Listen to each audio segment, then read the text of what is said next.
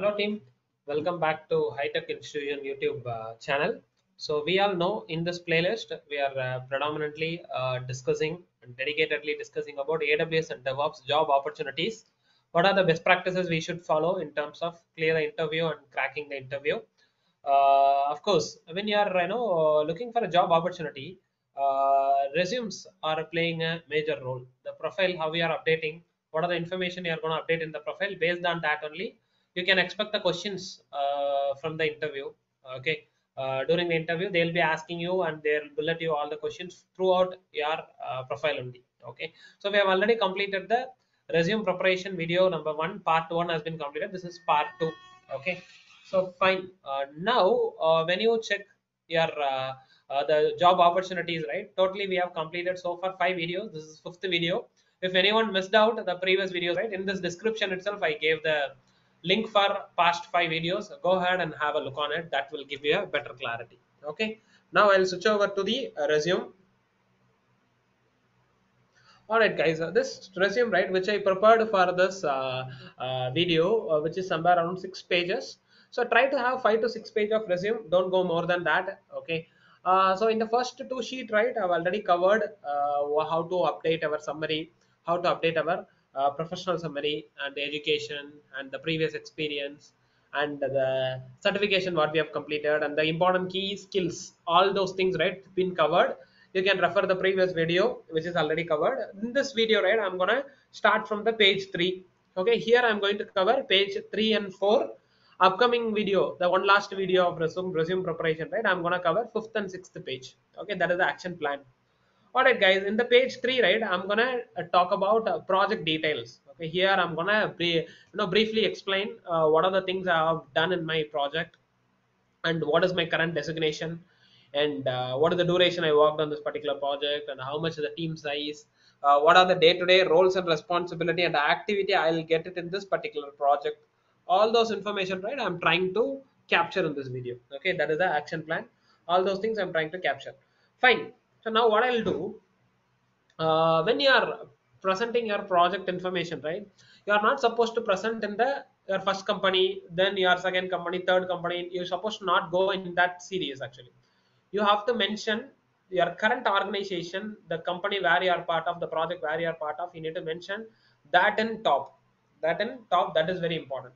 All right. And when you are mentioning your company name, you have already mentioned the company name.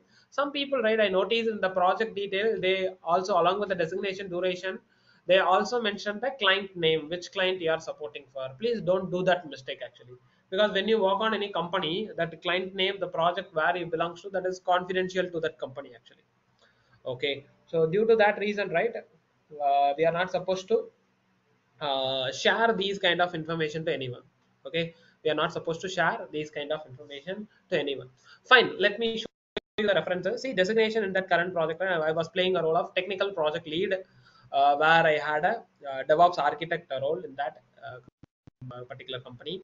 So duration, I've started this company 2018 till today, right, I'm being part of this organization. Team size is somewhere around 28 people. Okay, so this is the roles and responsibility. What is our scope in this project, what we do on regular basis, on daily basis. Okay, so when you check, working as a multi-cloud DevOps architect, automating infrastructure in AWS Azure, GCP. So here, as I conveyed you long back, in this particular project, right, I have a opportunity to work with AWS Azure GCP and multi-cloud environment with the DevOps as well. So that is the reason I have highlighted everything. So coming to the experiences in cloud computing, right, AWS Azure GCP. In addition to that, working experience, knowledge in DevOps tools such as Jenkins, Terraform, Python, Boto3 automation, CloudFormation, Ansible, Docker, Kubernetes, Git, Jira, and Bitbucket. These are the key point in this current organization. Along with the cloud and the DevOps perspective, these are the very important DevOps tools, right? I have a good exposure in that current project. So similar way, you guys have to portray. I'm strongly recommending all of you go and follow the same pattern what I've given over here. Why I'm telling like that? When you are preparing and presenting your resume, right?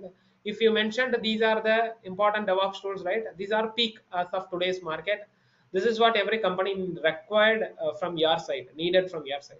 When you present all those things clearly, it will be really added benefit to you. And moreover, You have to update your knowledge in simultaneously. You need to update. Simply mentioning it in profile won't help you out. So you also need to upgrade your technical skill also in that way. Okay, that is very important. When you upgrading your technical knowledge for all these things, right, this will be really benefited when you ask for a salary demand to your HR. I can strongly tell them, I have exposure with all these DevOps tools. Why can't you pay for that? You can ask for, you can demand for the more salary. This will give you and help you in that case. All right, fine. So hands-on experience with most of the layers of AWS offering and integration, migration of existing metal solution into visualized hosting environment using EC2 S3 VPC, load balancers, and auto scaling with the CloudWatch metrics integration. So even though we have a existing virtualized environment, okay, we have migrated everything and offering integration. Currently, the environment hosted it on AWS EC2 S3, VPC, load balancer, and auto scaling. All those things, right? We are integrating. That is our major infrastructure as a, that is our infrastructure at present. Also, we uses CloudWatch metrics for the integration. Written templates for AWS, Azure, GCP infrastructure code along with using Terraform, build, staging, and the production environment. Of course, yes. So if you go on any environment today and projects today, people are very key into understanding the Terraform and applying into their environment because it supports multi-cloud, open source, very easy to understand. Basically, right, other scripting languages or other DevOps tools, right, if one guy implemented in the project, so when the next guy coming to the project, it's difficult for him to understand the code and everything. But where Terraform is follows the uniform pattern, even though the new guy who come to the project, he can easily adopt the career and easily adopt the technology which is there in the new environment. That way, Terraform play a key role. That is the reason every project, if you go right as of today, almost everywhere, people are giving you a Terraform opportunity. It's very essential. If you are anybody new to Terraform, go and get the deep dive knowledge of Terraform. It's very easy one. Okay. So fine, hands-on experience with the Jenkins, Groovy, and declarative pipeline with the GitLab and Bitbucket as well. So Jenkins working for the CI/CD, important tool is Jenkins. You cannot skip Jenkins, by the way. Okay, and coming to the Groovy and declarative pipelines, right? Very important when you want to work with the pipeline. So updating your Groovy knowledge is very important. And if you have a pipeline knowledge with GitLab and Bitbucket, anything, right, that's added benefit to you. Okay, but one word I can conclude: when you have a Jenkins CI/CD Groovy knowledge, you can easily manage the other CI/CD tool as well. Almost all our concepts are going to be same. Only syntax going to differ. Okay. Hands-on experience in writing Python script automate a few management tasks, generate report for AWS and GCP platform. We write Python script for automate any task in top of AWS, on top of GCP. It's really good when you are having such a Python script experience. Try to add about 3 in that. Okay, definitely you can do various automation tasks where you can reduce the manual effort and things. Automated infrastructure using Terraform, Cloud Formation, Lambda, Boto3, and PowerShell. So these are the major scripting languages and things and stuff for automating the infrastructure. Okay, so make sure you are having the code knowledge on Terraform, Cloud Formation, Lambda, Boto3, and PowerShell, everything. That is very important. Okay, keep in mind. In addition to that, so experience in creating AWS account with the Terraform code and managing them with AWS organization, service control policy, and organization unit. Today, as of now, if you go any organization, right, mostly their environment, mostly their particular multiple AWS accounts, right, are integrated with the master account and AWS organization. They do have service control policies to implement the organization standard. They are categorizing all the accounts based on the organization unit hierarchy. Okay, that is very important thing where you should have a knowledge and idea. Okay, so in addition to that, experiencing Azure subscription and Terraform code, managing them, Azure organization, Azure policy, Azure active directory. Similar way, if you are portraying Azure in your profile, it's very important. Okay, experience in creating Azure subscription with the Terraform code and managing them with the organization, Azure policies, Azure active directory. These are very important services when come to Azure.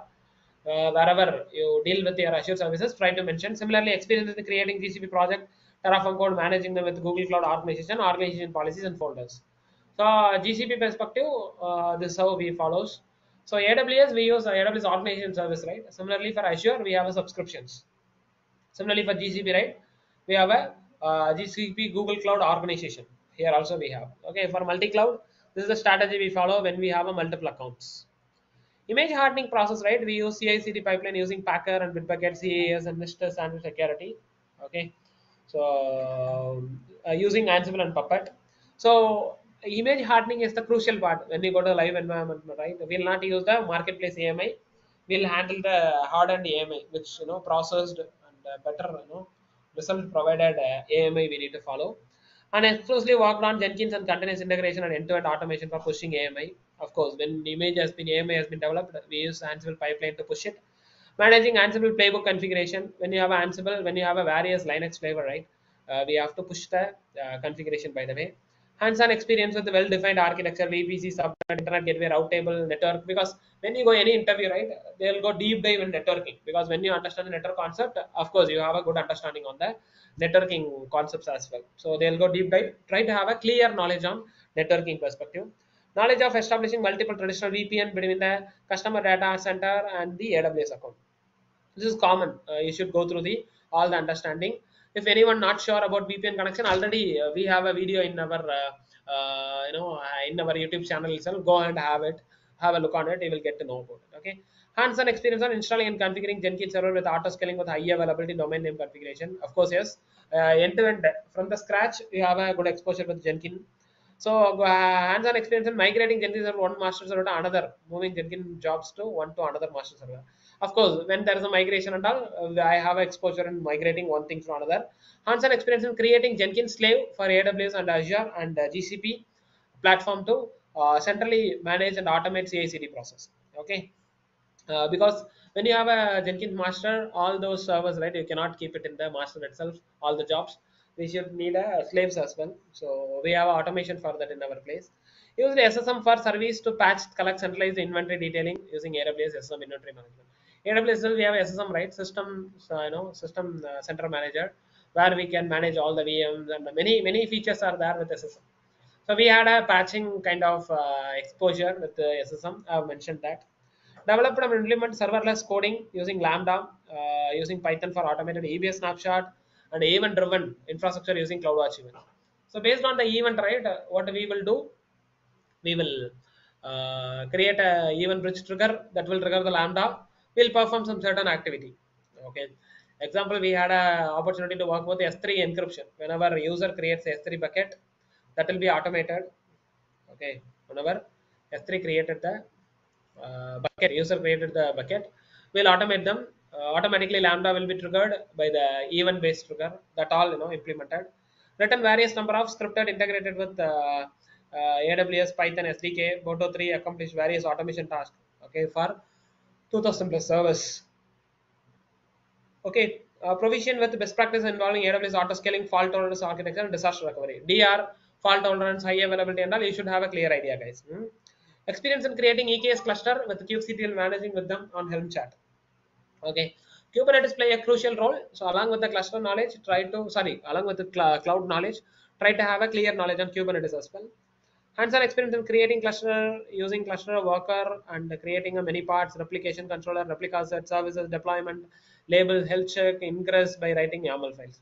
So these are the area where I work for a Kubernetes. I mentioned everything clearly. Having knowledge on Kubernetes cluster implementation with deployment services using YAML. Of course, we won't do it anything through command line. We have a YAML manifest for implementing all those things. Working knowledge of Docker Hub, Docker Container Network, creating image file, primarily for middleware installation, domain configuration, evaluated Kubernetes for Docker container orchestration. Okay, experience in automating AWS infrastructure, cloud formation, DevOps tools we have already discussed. Maintaining enterprise architecture, having more than 200 plus accounts with the AWS organization by implementing SCP. Deployed centralized logging solution for 100 plus AWS account. These are the achievement. Okay, I've done. So I've mentioned everything. Deployed automation using the Python script, AWS Lambda check experience, ACM certificate in AWS account and send the notification over the email. So we have a certificate, right? Certificate manager. So if any certificate going to expire, okay, AWS certificate manager, it will send the notification. For that, we have done automation. Okay, deployed account script using a check the unencrypted S3 bucket, make it encrypted for 200 plus accounts. We written a script from one account, it will encrypt the bucket for 200 plus accounts. We have written a script for that. and experience in creating Terraform template, provisioning the resources AWS GCP environment, enabling SSD configuration for server Ansible playbook, Jenkins installation configuration using Terraform CFT, managing GitLab and Bitbucket organization, creating GitLab pipeline for deploying resources AWS using Terraform. Okay, like various activity, right? We have involved. Of course, when we are working in a project, it's very limited, very hard to mention everything in by word, but as much as possible, right, try to give the bullet points like that and try to mention the activity whichever you involved. By the way, right, it will give you a clear roles and responsibility. So you may even have a confusion, hey Hari, so you have mentioned so many things, it's really good, looks very good, how can we get the solution for all those things? Okay, if anybody need a solution for that, so already I shown you, this is my previous batch, video. If you go over there, all those things, right, which been covered with the real-time project scenarios, this is for AWS. And if you go DevOps, okay, everything covered over here, it's readily available. Not only here, sample resume, interview data, everything available here. If anyone need access to this drive, right, actually we are, going with a minimum, 15 to 20,000 rupees of package. This training is live training. When you're unable to pay that much, the people who are watching this video, right, they'll be getting the 50% flat discount. In description, I mentioned the WhatsApp number, my WhatsApp number. You can directly send this video link and ask for the offer.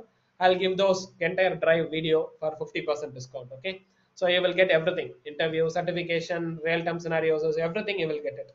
If you go through all those things, definitely you can clear it. I can even help you when there wherever you have a struck, right? I'll help you with that. Okay, fine, guys. As discussed, covered, third and fourth page over here. In next video, I'll try to cover the roles and responsibility. I have two more companies where I worked. I try to explain on the another video. If everyone like this video, right, kindly like this video and give your acknowledgement in the comment. If it's really helpful to you, kindly mention them in the comment section, which motivate me. And nobody subscribing my channel, kindly subscribe to my channel so that I can put lots of videos similar to this. Okay, thank you guys, thanks a lot. I'll meet you on next video.